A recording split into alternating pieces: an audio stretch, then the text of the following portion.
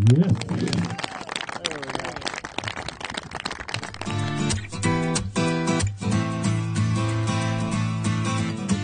MI Golf Podcast with Paul Kelly and Maurice J. It certainly is. Good morning, good afternoon, good evening, wherever you may be listening to the MI Golf Podcast, episode 57, MJ. 57. And on the pod this evening? Yeah, after a solid season on the Challenge Tour, Michael Hoey's joined us for a really interesting chat. We've had our usual roundup of the amateur and the professional games. And question, will Rory McIlroy really turn his back on the European Tour? He's doing an early Brexit. Seems to be. He's getting out of Europe early. At least he's making a decision. Get the best prices on every round of golf with Hot Deals Tee Times exclusively from Golf Now. Available at more than 1,600 golf clubs throughout the UK and Ireland. Hot Deals save you up to 80% on thousands of tee times daily. Find the flame and save every time you play with Hot Deals, only from Golf Now. On with the pro news, Mr. Kelly. Right, let's start with Rory. So Rory, end of season press conference, he's sitting in Dubai, talking away as he does, chatting away, answering all the questions. Very honestly, usually. And being Rory, he answers a couple of questions, probably honestly, too honestly, and Twitter in the world goes absolutely nuts. So in no particular order, here's a couple of things that he talked about that has the golf world in uproar. Point number one, possibly giving up his Euro Tour membership for next year. Doing an early Brexit. Some query about possibly missing the Irish Open as a result. Why do you say that now? He was asked a question about how many European Tour events that he had on his schedule. Mm-hmm. And he said quite categorically he had won the Omega one on his schedule and possibly won over the Scottish or the Irish Open. Right, because I read something or heard somebody said about doing the Scottish. Yeah. Well, okay. You see, he also mentioned then that his plan was to try and play in a week before a major. And obviously the Scottish Open is before the Open Championship, yes, which is Royal Portrush this year. Yes. Is it really? It's next year. I keep saying this year. I don't know why. Because it is. Next year. It's kind of this year. If you know wrap around. We're nearly there. Close enough. So he said that, and that obviously has caused a lot of conjecture. So let's go back a wee bit and let's start with the whole European Tour membership thing. Because of the way that the tours are working out this next year, with the US Tour finishing in August and sort of the European Tour having moved a lot of their big events to the end of the year. And the PGA shifting and stuff, yeah. And then BMW PGA Wentworth as well, yeah. It looks like Roy's decided that he's going to start his season in America in January and more or less base himself in January through to the Open Championship. In Florida. In the sun. With his wife. Where he's settled. And a nice new house. Yeah. Why would you not? And he's prepared to give up, at the minute, he's prepared not to play the requisite number of events, which would be, I think it's an extra 4 or 5 events on top of all the majors and on top of the WGC. Now, from Rory's point of view, that it's not the first time, by the way, he's talked about doing that and basing himself in America. He's mentioned it before. But there was a new rule brought in by the European Tour, which was if you give up your membership, you cannot be a vice captain of the Ryder Cup team or a captain. So I don't know whether Roy was aware of that, but he was asked about it in the presser. He was asked about it after his first round at Dubai. Okay. To which his answer was, it's at least 20 years away. Yes. So Rory's kind of thinking... The point being, I'm not really... Things are probably going to change in the next 20 years. Things might change. Yes. So that's where we are with the whole thing, MJ. I don't know. You know, he does live in America. Does he owe the European Tour anything? No, I mean, you know... He's a contractor. He's a contractor. He's their biggest star, arguably. You know, they need him. Yeah. It's, you know, he's doing what he wants to do and what he has to do, and he has a life as well, and he has, you know, the wife and the house, and he lives mostly over there, and so and you know what I mean? Okay, it's big news. It's big news for golf nerds. Yeah. But it's Rory doing what he has to do. Yeah, he talked about it in the press conference about needing to do what he had to play against better fields to try and get back up the world rankings, and also to get back to being the best he could be. Some debate about that, but I guess that was his explanation for it. Uh-huh. The thing about the driver was very strange. I didn't see this or hear this. Yeah. He basically he basically decided he's been struggling off the tee this year a bit with a both-way miss. and particularly the one that really seems to be annoying him is the one that he loses Slightly blocked right. to the right. Yeah. So he went to talk to TaylorMade's top man, which is Adrian, who we met many years ago over here at Darren Clark Golf School, where he did a wee session on him. And they tried to work out what was going on, because as Rory said in the press conference, I can hit him at 3-wood, I can hit him at 5-wood. Mm-hmm. They're all behaving themselves. And this one club seems to be causing a problem. Just like the rest of us. Driver off the tee. Driver off the tee. So Rory seemed to think, so he made a significant change. I think he made it lighter and changed the shaft, changed the swing rate and all of it. But the question that a lot of people were asking him is, why have you waited so long? If this has been a problem, because he intimated in the press conference that it has been going on for most of the year. I guess at the end of the day, you're trying to look for something, and if you're not able to correct it yourself, and you're hitting the other clubs, and after it maybe takes this long to go, actually, everything else seems to be clicking okay. Yeah, it's just this: I'm blocking these out to the right, and then I'm two-way misses. So. Yeah. I don't know. A lot of people, well, not a lot of people, but one of the give the journalists some credit in the press conference, sort of asking, "Is this not a swing issue, not an equipment issue?" And he tried to talk around it, basically saying, "Well, the other clubs are all working, so it's clearly not a swing issue." But is it a confidence thing? Is it the same as just changing your putter? And what does he do next year if TaylorMade decide to bring out another new driver? Is he bound by his contract to play the new driver? Quite possibly. So he'll have to stick. Yeah. Now, you see, I can't work this out, Morris, because we're looking at the likes of Brooks Koepka and Patrick Reed and these boys who are ditching equipment and their equipment contracts, and they're playing what suits them, what they enjoy the most, and there's no need to have an equipment contract. If you're winning at that top level, you're winning enough money. Yeah, you can buy your own clubs. You know what I mean? You can win. There's no get a good deal from Andrew Morris. He's getting a big deal from, why tie yourself to TaylorMade? I really do wonder about, at the very highest level, why you would risk your ability to play as well as you can by not having the right clubs, by not having the right equipment. Is this then why Justin Rose is throwing the head up and left TaylorMade, because Rory's getting all the attention from the main man, and Justin feels a bit nose out of joint? I wonder. You didn't walk the course for me. You didn't check my swing rates. I just wonder if somewhere along the line TaylorMade are deciding to maybe having to, because a lot of these deals are single year, some of them run out multi-year. Are they all turn round at the end of the year and saying, well, I can get offered a better deal somewhere? And is Justin Rose, who, by the way, also skipped Dubai this week, has decided that he's away supposedly testing clubs. So he's not really supporting the tour in their season ending anyway. What happens on the European tour after the Masters? Is there anything sort of after the Masters? Well, traditionally under the old sort of April time, the Players' Championship was in March, I remember, and then they moved it around as well. So there usually is a wee quiet period then after, remember, a couple of small events, and then it kicks off again April, May, used to be Wentworth was in May. Yeah, and they've moved that now. They've moved that to September. Yeah. So that's probably why he doesn't want to, do all the travel backwards and forwards as well. I just wonder, Morris, is he getting himself tied up in a question he didn't have to answer? Well, he was being his usual honest self. And we've talked about this before. Would he be not? But if you put yourself in a presser and you're Rory McIlroy and you put yourself in a presser, yeah, but you don't have to be you could say, I'm just looking at my schedule at the minute. That's true. Haven't really decided yet. And he doesn't have to decide formally until later in the year. So what's the agenda? What's he? Are you a conspiracy theorist? Why is he putting it out there? Are you a conspiracy theorist, Morris J? Not overly. But the only finally on the Rory thing, which just shows you how much he still moves the needle. The Irish Open. Now, if Rory wasn't to play in the Irish Open as an event would be in severe dips. Really. Do you think? Oh, Morris, listen, he is the draw.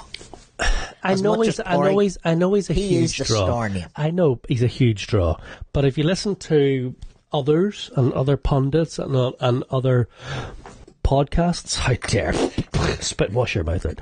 However, there's not maybe as much love in the South as you might think there is for Rory. That's just a feeling I'm getting from reading some things, and it's I think it's totally unjustified. Yeah. But I don't think they have taken to them the hearts the way we do. Yeah. Possibly, but if you're shall we say, Dubai Duty Free, who are still on board. He was their man, and he was the boy that he got. Between him and Dubai Duty Free, it was them who drove the Irish Open to being the success it is. It was a partnership between the two of them. You know, if Rory decides he'd rather play in the Scottish Open instead of the Irish Open, where does that leave? But Dubai Duty Free can't, they can't say, Rory, you have to play. No, they can't. And they've signed up for, another 2, maybe even 4 years. But as we know, more sponsorships can be very easily cancelled if things don't go well. In terms of the event itself and where it has got to and where Rory has taken it to, for Rory not to be playing in it would immediately drop the world ranking points straight off the top. You know, you're going to lose him, so you're going to lose his ranking points. And when Rory plays, Rory tends to get 2 or 3 to play with him because of the ranking. But presumably it'll still be a Rolex event. Presumably it'll still have that kind of prize money. Presumably it should still be a big draw for those reasons as well. And it's the Irish But Open. it's not, because as we've seen, the Rolex series wasn't great this year. Yeah. Hasn't been working. Yeah. And without your star names, what happens? It is, of all the things that were talked about, if Rory misses out the Irish Open will be in severe deficit. But he's only, and it's, it's all conjecture at this stage. But it's only potentially 1 year because there's Ryder Cup next in 2020. And he'll need to back it for that. So and he may just miss, if he misses any, it may just be Lahinch. Yeah, and it could well be. And he said he would play it anyway. In terms of his European Tour card, all he has to do is play a couple of events at the end of the year anyway, and he'll have made it up, so that might be null and void. Mm-hmm. It could be that he started a bit of a tizzy about things when he hadn't really thought it through. He was just being talking. And he's given us 5 minutes. It's brilliant. Scoring on day one in Dubai has been pretty good. Rory opened with a 3 under 69, Lowry carded 70, and Dunners a level par 72. The lead is 6 under. Has Dunners sorted out his wee bad temper yet? There was a couple of wee clips of Dunners, let's just say, castigating himself, very publicly, and apologising afterwards. It was great to see you. And it looks as though Francesco, who opened with a 4 under 68, will be crowned the race to Dubai champion. It's early days now. There's only day one here. We're recording on Thursday night. Telling you, he still needs to. He still looks well fit for it. Fleetwood needs to win, and Hope Molinari finishes outside the top 5 to pip him to the title. Are we going to play that wee bit of audio from Molinari, see what he thinks of his chances? Okay, no. Accomplished already a lot of my goals, and probably even more than that. And to come here to Dubai with a good chance of winning the race to Dubai is incredible. You can kind of set goals on winning tournaments, I think, and. But the race to Dubai obviously is a season-long race, and with the amount of talent there is on the European Tour, it's really incredible for me to think I'm on top right now, and I have a chance of coming on top at the end of it. Sounds like he's sitting on top of a washing machine doing that interview, so we apologise for the audio quality. It's not us, it's the amateurs. To be honest with you, you can't argue. If he was Golfer of the Year, you'd just hold your hands up and say deserved. Jeepers. What a year he's had. What a year. Fantastic. Over in the PGA Tour, starting today, I think, it's the RSM Classic at Sea Island. Seamus Power, Padraig Harrington and Graham McDowell are all playing. But Matt Kuchar, the winner at the Mayakoba Classic, he's not in action. He's down in Australia playing. Australia. The 2018 LPGA season comes to a close this week with the CME Group Tour Championship in Naples in Florida.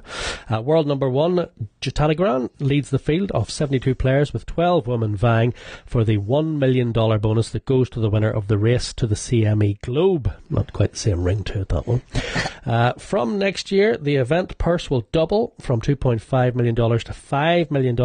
An elite field of just 60 players at the CME Tour Championship will have an opportunity to take home the largest first prize in all of women's golf, the $1.5 million.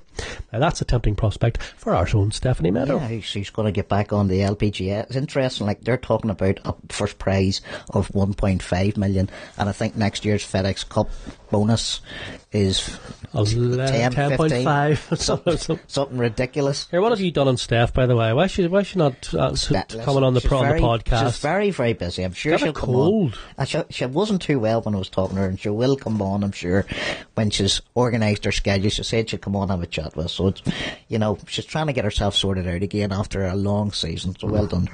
The LET is a tournament this week. No, sorry, that's not this week. Next week.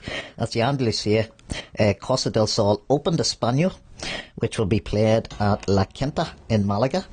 The British Open champ Georgia Hall will headline the field. She's set to become the youngest ever player to win 2 European Tour Order Mare titles. She's just 22, and she'll be younger than your mate, Dame Laura Davis, which she claimed her second consecutive title in 1986. My goodness. Here, any more word on, speaking of LET, any more word on the NI Open?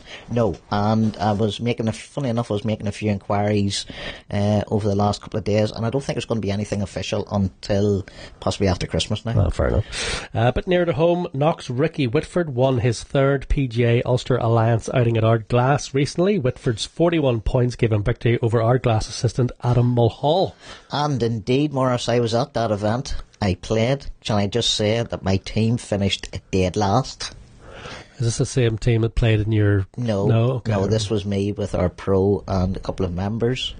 Ardglass, of course, Morris, are still making changes. Every time you go up there, they're digging another bunker. Absolutely. It's amazing. It's starting to look totally amazing. It's just a totally different golf course, and every time you go up, they've stuck something in that you're just thinking, how am I going to get over that? Anyway, you were up there, but you're near, because our great friend Rich Beem was up there. Yes, Rich Beem was there earlier in the year. He was over to... It was actually just before the Irish Open, and he was there to open the new practice range. Oh, just stunning. And he's an honorary member there, and loves the place to bits. And I managed it. Now it's taken us sort of 5 months to dig out the audio. Dig out the audio. It all kind of went tits up technically at the time, but we managed to rescue it more or less. And I've cut off the bits about his predictions for the Ryder Cup, which he was wrong about, and the Irish Open. So, and this is what he had to say basically about Sky and about Ardglass. Sitting on the first tee at Ardglass as Mr. Rich Beem takes a photograph of the astounding view out over the water. How did the love affair with Ardglass come about? How did you strike up a relationship with Paul? He just sent out a tweet to me, and we were working at Royal County Down. He says it's only 20 minutes away, so I said sure, love to come play. Brought my sticks over, and I knew I wanted to play when I was over here. And I literally had no idea where I was going to go. And then all of a sudden, a tweet went out. And I think maybe I sent out looking for a place to play, and maybe Paul responded. I don't remember. But all I know is that from the time I stepped up here, I was just blown away by the setting. I mean, this is just an incredible place. Golf course is so much fun to play. And I think that just more than anything else, it's just the atmosphere, the people, everything about coming here and playing is why I love it the most. I mean, golf courses are golf courses, but it's the experiences you have, not only with the golf courses, but the people and things like that truly make it memorable for me. And I just know that from day one, Paul and his and everybody here at Ardglass made me feel very welcome. And you can't replace that with anything. So I look at this and I'm in awe. I'm in awe of its beauty. How do you describe that hospitality that you would get here compared to other places? Is there a different vibe or? Yeah, I think that just they make you feel very welcome, but they also, it's almost like they're family right away, because they're going to, they love to have you here, but they're also going to give you, a little bit of a grief, a little stick, whatever you want to call it here. But, the humor, the camaraderie, hanging out with them over a couple of pints and just chatting back and forth. And I think this whole experience was fantastic from day one, and that's truly what makes golf memorable to me these days. So important, because I can go play, and I have played. I shouldn't say I can go, but I have played some of the world's top-rated golf courses. But not too often do you get to come to a golf course, and not only does it have beauty and character, and it's not easy, but you get done with it and you can hang out and just soak it all in and really enjoy everything you just did for the last 4.5 hours. And this place is certainly one of them. You've now been made an honorary member, so you can come back and play anytime you like. You've been here a few times already. I have, yeah. This is first time since playing it, though, since 2015, and I can't wait to get out there tomorrow. And probably on Tuesday morning again before we get out of here. But yeah, it's just one of these places that, depending on the weather, you're not going to have 2 days the same. You're going to have to bring all sorts of different shots to it and play it so many different ways. And that's also the beauty of links golf. But this golf course where you can see the water on every hole, I think it kind of gives a little bit added something to it. It's just got that factor with it. It's not very long, but it's going to challenge you. You mentioned there that you hadn't played since 2015 here. Was that the first year you hooked up with Sky, and how did that come about? Yeah, first year I worked for Sky full time. I was in 2012 when I was over playing full time. I approached them about maybe doing some work towards the end of the year because I wasn't playing very well, and I knew that my days of playing were limited, and I didn't have enough experience for them, and so they said, if you get some more experience, we'd love to have you back, things like that. And then so I went back home, and I think 2013 caught a break with the Golf Channel, worked for them for a couple of years, and then from that experience, then Sky Sports approached me at the end of 2014 asking if I was interested in coming over and working for them just because they had a new presence on the PGA Tour, and I said absolutely. So from day one, it's been a lot of fun. It's something that I truly look forward to doing every day. Royal County Down must have been one of your relatively first sort of commentating then? It was the first year of doing it, yes, for Sky, and I remember that vividly because the weather was just not like this, where it's nice and sunny and beautiful. It was anything of the sorts. In fact, I remember mentioning to Paul McGinley on Sunday, asking him, in the U.S., people in the winter months, they're called snowbirds. They go from north down to the south, Arizona, Florida, places like that where it's nice and warm. And I asked Paul where everybody in Ireland goes in May when it's absolutely freezing cold outside, because I'd never been that cold on a golf course in my life by a long shot. It was quite miserable, but it was pretty funny, I must say. I'd never experienced anything like that. No, I mean, squally showers came in over the weekend and the temperature would drop by about 7 degrees straight away. It was awful. But a lot of players complained that year about the weather. I think this year we're due half decent weather at Ballyliffin next week.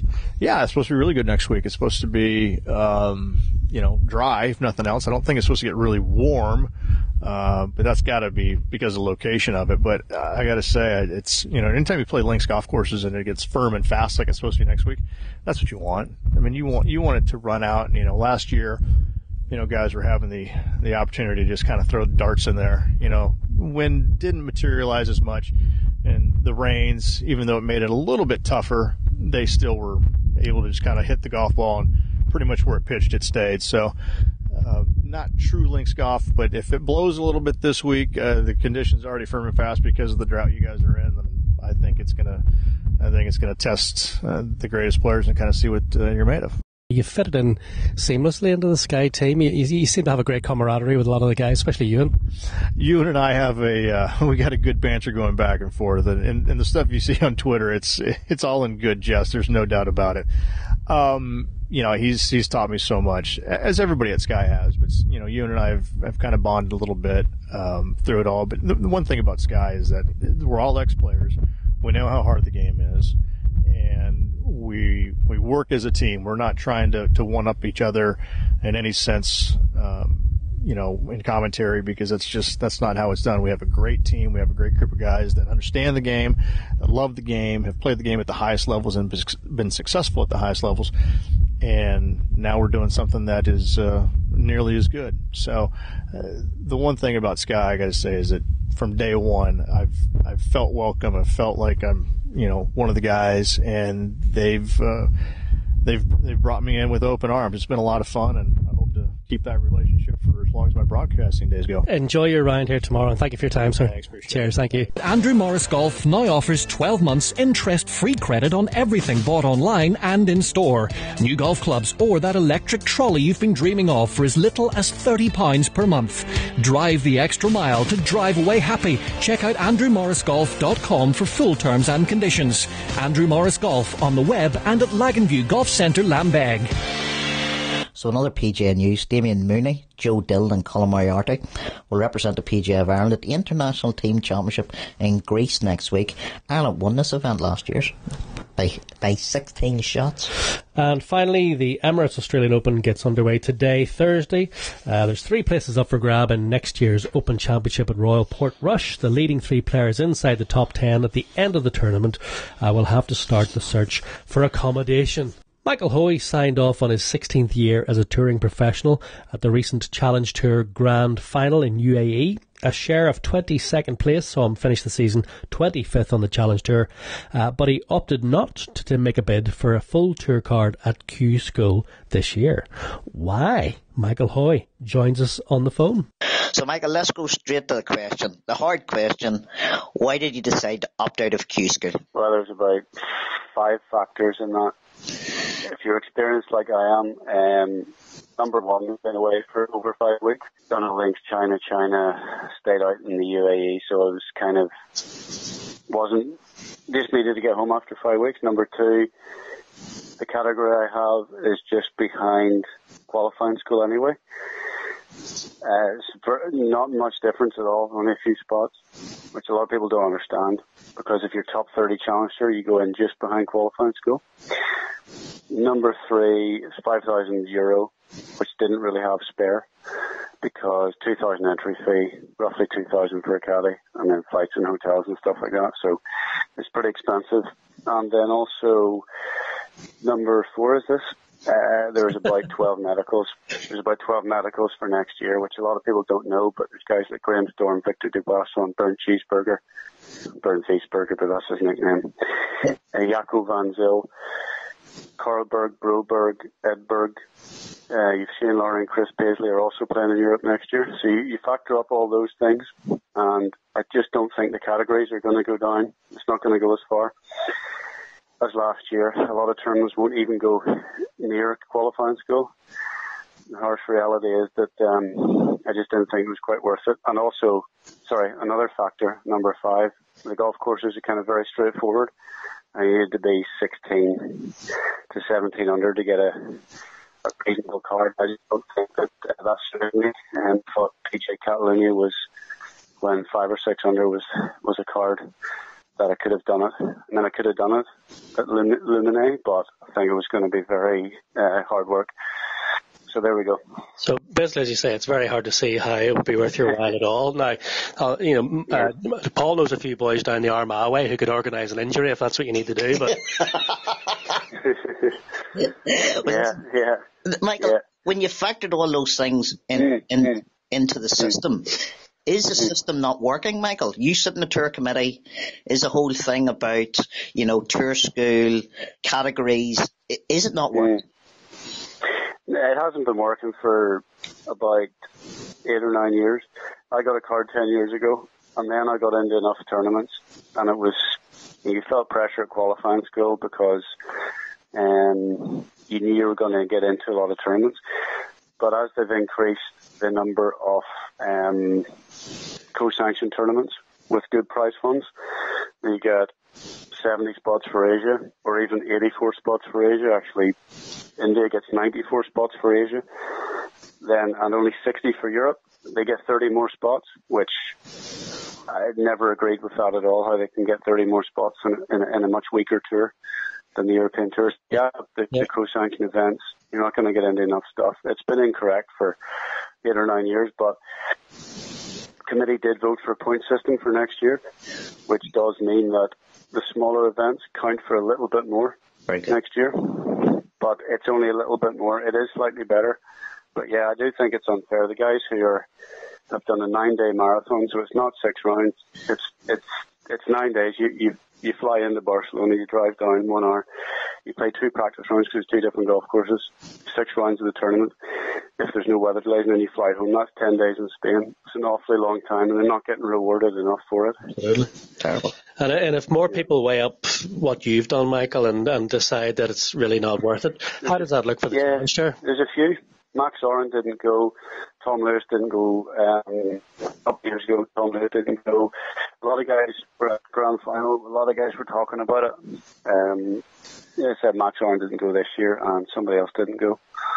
because they have the category that I have just behind the qualifying school, and so yeah, there's not much the tour can do about it really, but just a tough one. And so that being the case, then how is it looking for the Challenge Tour going forward? No, well, Challenge Tour top 15 is good because that gets a category which is above qualifying school. But for qualifying school itself, there's a lot of guys pay the money. You know, you're paying €2,000 and they don't know what they're paying for, and that's the you know, the tour need the revenue because they make over €2 million from it. But you're probably not getting a fair deal. Yeah. Interesting. Well, in terms of your season, then, Michael, 5 top 10s, a few 66s on the car, so a few missed cuts as well. How would you rate your season? Say you were doing a McElroy and giving yourself a grade at school. How would you have graded this year? Sort of B. Right. It was definitely more consistent, but I'm starting to putt really good the last few months, so that's really very encouraging. Just didn't get enough top. Just needed to be a little bit sharper, but not far away. Definitely quite close, but the money difference, like I was 5th in Kazakhstan. If you finish 5th compared to 17th, you know, it's like €11,000 difference, which is such a massive difference. So you got to be in the top 5s. Okay. Basically. Yes. Speaking of the dough side of things, you were very candid with us, was it last year or the year before, just about how the mathematics of the whole thing is very important. How did it go for you this year then? Did you make a bit of money this year, or how's it looking? No, not really much at all, no. I took the caddy, so I was about over €40,000 expenses, and with €73,000 prize money, but there's a lot of withholding tax. On that, you know, you don't sniff getting 73,000. You got to pay your caddy 7% of prize money as well. So, no, probably sort of, I mean, maybe made a fraction, but not enough. I didn't have the Irish Open. You know, if you come 30th in an Irish Open, it pays for some of your expenses, and it didn't have that. But it's just difficult because the scoring's so good, you know, in Challenge Tour. But you're still going to continue, Michael. There's no sign of you hanging up the bats yet. What are your plans for next season? Yeah, no, like because of the category I have, I've just been through the schedule. I could play 15 European Tour events. Very good. Pretty much guaranteed 15 or 14, but no less than sort of 14 next year. But I'm going to pick carefully and try and play the good Challenge Tour events, courses that I know, and European Tour events. Try and make a bit of money in the European Tour events, and then ultimately try and you have to win one of them or your top 15 Challenge Tours. So at least I've got winter golf. I've just booked Aussie PGA and South African Open there because I get into both of those. Brilliant. And then some winter golf, which is great. Yeah. And Michael, will you have a go for the Open Championship this year? Well, yes, in 3 weeks' time I'll have a go because it is a qualifier, the SA Open. So, I mean, if I top 5 it there, although 240 other people want to top 5 it as well, because it's 2 courses and there's 240 guys that are playing, so it's a good tournament. So that is another opportunity. I don't know if are we having qualifiers in Ireland, or are they all just the same as last year? I don't know, Michael, yet whether they're going to do regional and local qualifying. I presume they will do, because that's their tradition. But it's probably just the same courses as last year. So Scotland and England and stuff. Yeah. So, I think I'll have a go. I played Notts last year. It was a really good course. Good. If I don't get through, it was a good course. I'd do it again, definitely, yeah. Brilliant. Just before you go, last time we were on a course together, you were looking for Paul Kelly's golf balls, if you remember. Since then, he's been having... Since then, he's been having a bit of difficulty. What is your moaning about? I was moaning, Michael, we were talking about this in the last podcast. Now, we're amateurs, obviously, so we might only pick up a club once every, say, 3 or 4 days, if we're lucky during the summer. But we would get that feeling sometimes where you pick up the club and the club just feels alien in your hand. You were getting this. It's as if you've never held a golf club before. So for a pro, when you're out there and you pick up the club one day and things are out of kilter slightly, you don't know why, but you're just a wee bit off. Is there any drills you do to get that sort of feeling back? Well, that's ideal in China when you've just got sort of food poisoning. That's absolutely wonderful situation, which I've had plenty down the back of the range in Kenya, and there's no Portaloo for 400 yards. What restaurant to go to? Yeah, lovely. Just cut 2 inches off them because they'll fit in the bin. And on that note, best Michael, way to do it. On that note, that's very canny to have a chat with us again, Michael, and the very best of luck for next season. Thanks, Michael. Good luck to you next season. Speak to you soon. Bye. Thank you. Bye-bye. Thank you. At clubstohire.com, you can take all the hassle out of your golf travel and rent your clubs before you fly. Clubs to Hire offer the very latest sets from just £32 per week, including the brand new M4 clubs from TaylorMade. And Clubs to Hire have just opened 3 new locations in Australia. That's 26 locations worldwide. So wherever you're travelling to play golf, choose the easy option and hire your clubs at clubstohire.com.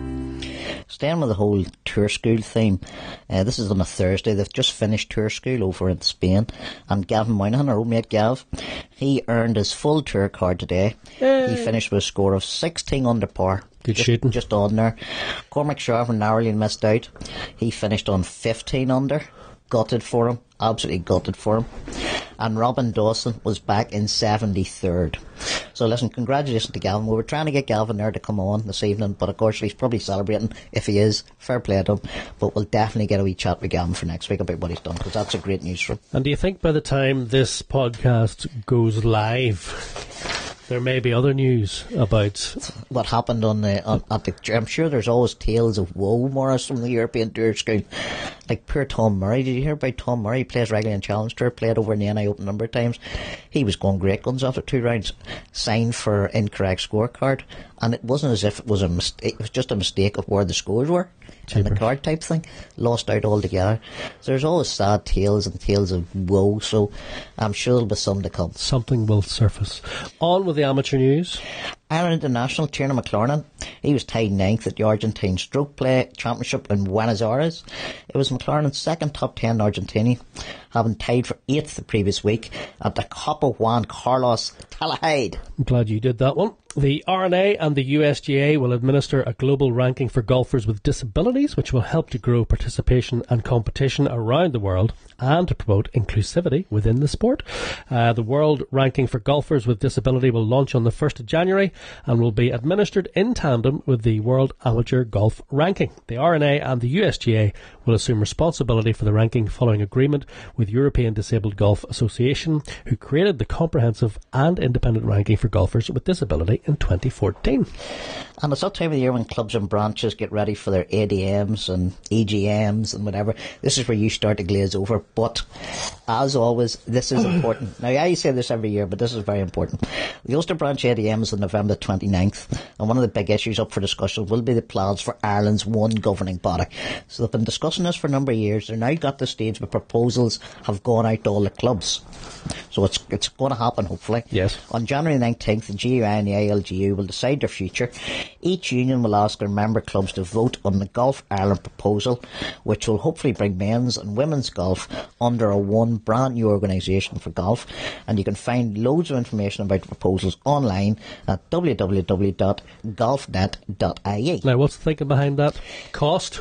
It costs ability to access funds, because obviously you're looking to be an equal opportunities organisation now, and one where you're not applying to the likes of Sport Ireland or Sport Northern Ireland as 2 separate bodies.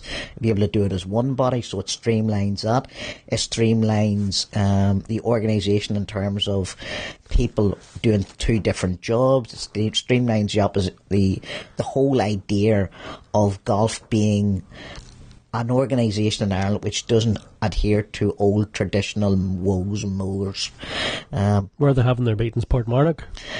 No. Just saying.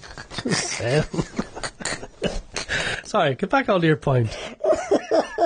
By the way, under the new proposals, golf clubs will still be allowed to be separate. They'll still be allowed to have women's and men's clubs, but a lot of clubs will obviously amalgamate over the years and will become one club. They're hoping that basically it'll help stop the decline in the game. Yes. The resources will be able to be spread about a bit more often. One of Ireland's leading boy internationals, Mark Power, will play college golf for Wake Forest next year. Darren Clark spent a bit of time at Wake Forest, as did Webb Simpson. And one other pro golfer you might have heard of, Mr. Arnold Palmer. Yeah, not a bad alumni, isn't it? Not a bad one at all. Get the best prices on every round of golf with Hot Deals Tea Times exclusively from Golf Now. Available at more than 1,600 golf clubs throughout the UK and Ireland. Hot Deals save you up to 80% on thousands of tea times daily. Find the flame and save every time you play with Hot Deals, only from Golf Now. And that's about it for episode 54. Sorry, 54, 57. 57, yeah. 57. And just a final call about the Open Championship. As it's been well documented, we told everybody, we warned everybody, Championship days are long sold out. There are still a few tickets available for the practice days. And you and me both agree that practice days are sometimes the best days. Yeah. There's not as many people there. You can walk along, you can see everybody. Pros relaxed, you can get talking to them even sometimes. So listen, they won't last long. You can imagine that a few people will be get those as Christmas presents. And Morris, if like you and me, you like a wee bit of the corporate hospitality, how much are you talking? Well, I don't know the prices. 4 figures? I don't know the prices, but listen, if there's anybody doing corporate hospitality and would like us to come along as a guest, we'd be your more finest than happy. Bowie. Yeah, it'd be lovely.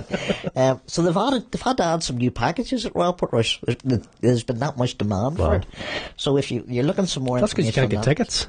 Probably. That's probably why. It's because the tickets. How am I going to get there? I need to go corporate. I need to pay the dough. I wonder, can the business afford it? I'll go to the boss. Listen, I have an idea for 10 of us. What? We'll take 2 or 3 of our clients to the Open Championship. Oh, great idea. How much is it costing? Oh, £1,500 for a table of 10. Anyway, visit theopen.com for all the details. You can get all the corporate details on, and that's where you'll get your practice tickets. Fair enough. It's been a busy wee show now. We've had Michael Hoey on, we've had Rich Beem on. It's been good. Next week we are talking to a European Tour referee / Tournament Control Director. Andrew Snoddy is going to come on and tell us about the rules for 2019. Now, it's all been sort of talked about, and you have a wee laugh on the golf course now about the new rules. Leave that flag in, sure, it doesn't matter anymore. You could do a Bryson DeChambeau and decide about the coefficient. He's already decided to work out which flags have a bit more given them so that you can hit the putt at them. That's a balloon, that boy, isn't it? Seriously. So Andrew Snoddy from the European Tour is joining us next time on the podcast to talk all the new rules coming in. He says he needed a bit more time to do his homework. Yeah, he's afraid of us asking him a tough question. So if you're playing the Winter League, good on you. 17 points this week. Fair play. With a ding and a double, so, you know. After my 39 couple of weeks ago and a couple of bad rounds, and now I got back out, hit a 37 there. Were you playing 18 holes? We play 18 holes at Royal Armagh still, yeah.